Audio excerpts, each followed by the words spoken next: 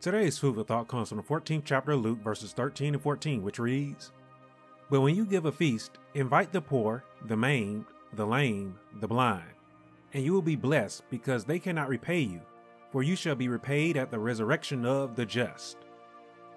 Now here is Jesus calling on people to simply do the right thing. Jesus said this to a room of religious leaders and believers that believed themselves to be holy. They believed themselves to be righteous, but they were only holy and righteous in their eyes, not in the eyes of Christ himself. You see, the religious leaders in this setting, Jesus, he realized that they loved to sit in the best places at the feast, which Jesus, in seeing what they were doing, he despised their actions. Jesus, he despised the religious leaders because they were all about themselves. They were selfish. They weren't about anybody else. I say to you today that we should not ever be so selfish that we are apathetic to the plight of others.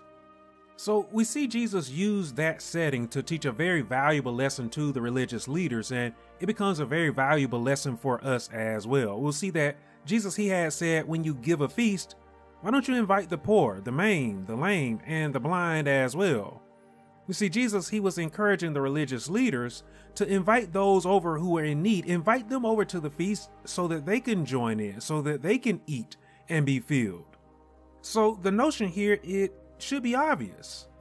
When one is in need and you have the ability to help, you should go over and beyond in helping.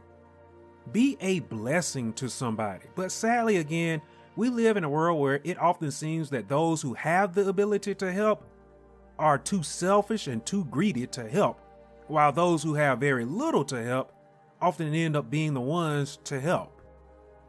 I say to all of you today, let us do our best to help those that are in need, especially when we have the ability to do so. Help, whether that help is materially, monetarily, emotionally, or spiritually. Help the one that stands in the need of help.